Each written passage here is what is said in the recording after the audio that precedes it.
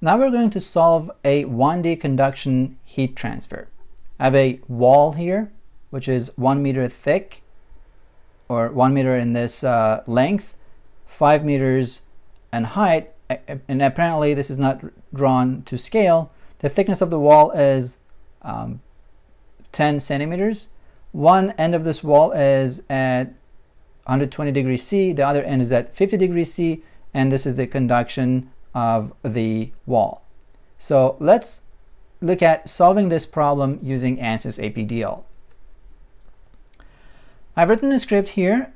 It's very simple, and because we're familiar with most of it, I'll jump through the lines and explain the only parts that are new in this example or a script. So first, I'm finishing everything that I've been working on, and then I'm clearing the database in these two lines, the first two lines.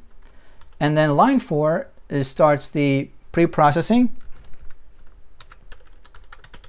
Let me turn on all caps. Start pre-processing. Now, one thing that is new is the element type that I'm using in here. So ET is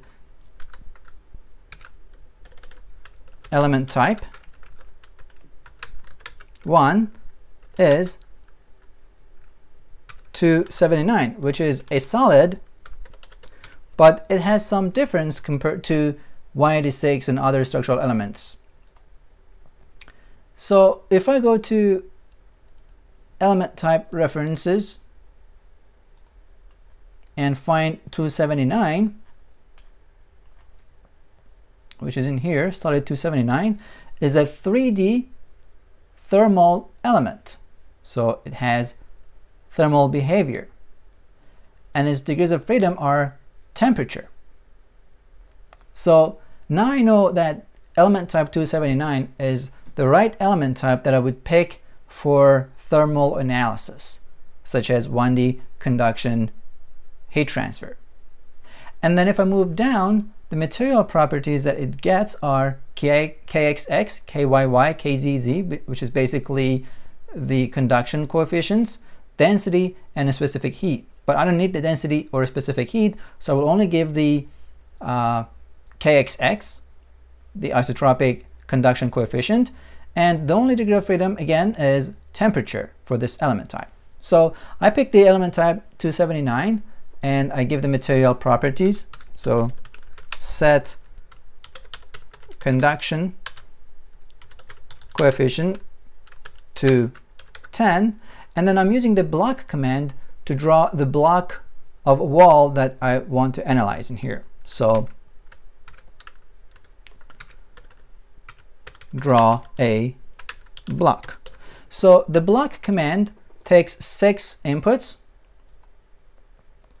If I open it here under B block, as 6 inputs, basically the X, Y, and Z's of the 6 key points that it requires to create the block. So I've set 0 and 1, which means go from 0 to 1 in the X direction, 0 and 5, which means go from 0 to 5 in the Y direction, and 0 and 0.1, which means go in the Z direction for 0.1. So if I copy this part of the code in ANSYS,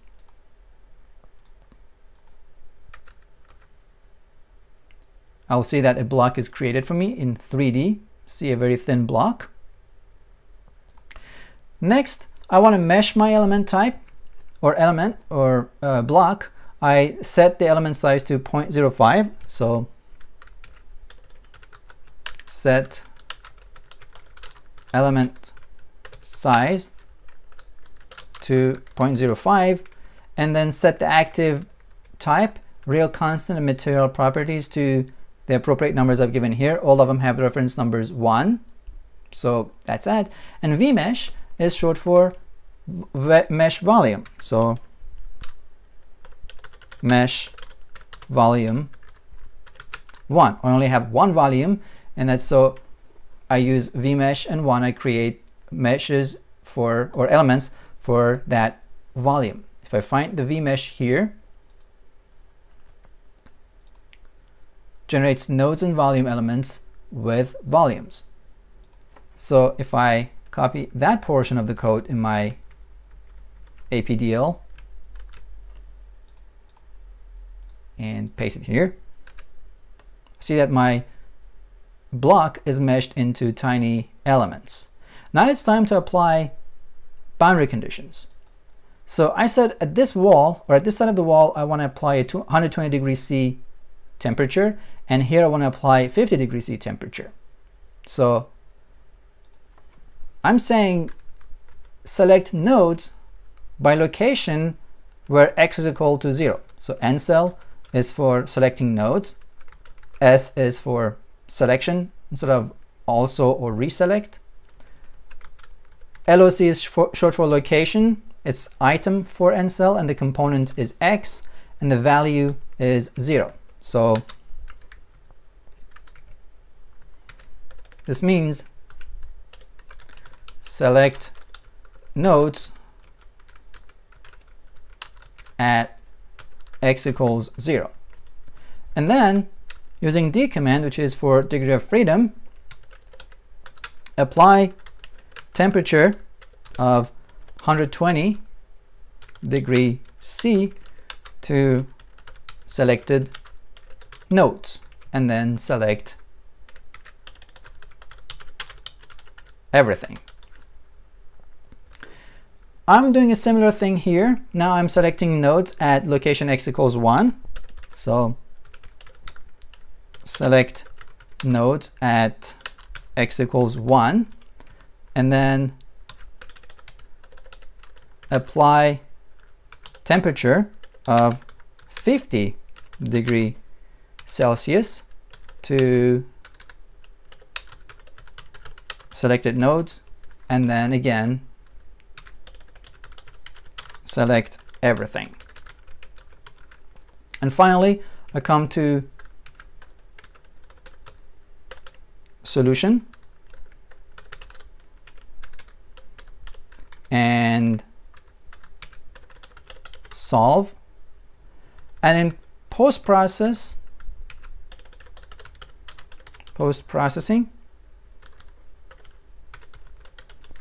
I plot the temperatures for nodes. So let's copy this portion of the code that applies the boundary conditions here. See that temperatures are applied, and then I can solve it, and then I can see the temperature gradient across the wall. I clicked the wrong key. Solution is done, and this is how the temperature varies across the wall. So we can see that happening. Now if I wanted to plot this, say a graph, I could come here and I could create a path. So let's show a 3D view of it. I want to define a path, and before that let me do eplot to show me the plots and zoom on here, for example. So I want to create a path by nodes. I want to select this node and this node and click OK here. Doesn't matter. So I need at least two nodes for this to create a path. A path is basically a line between 2 points on which I want to draw some results. Say OK this, give a name, path 1, number of data sets, so how many results I want to apply to this path. Maximum is 30, and I'm not going to change it. And how much, or what division I want to give to this path. I can give it any number. I can make it 100 or 50, which means the distance between this point and that point, the two endpoints of my path, are going to be divided into 50 points. So I do that.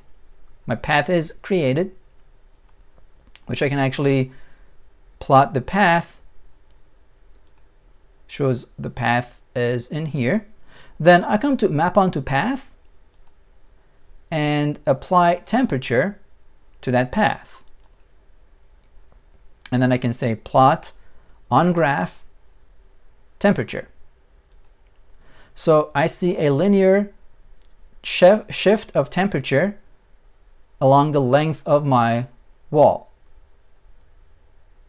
which probably I didn't pick the last node. That's why it doesn't end at 53.5, or it doesn't end at 50. And also the length of the wall should be 1, but here it goes up to 0.953.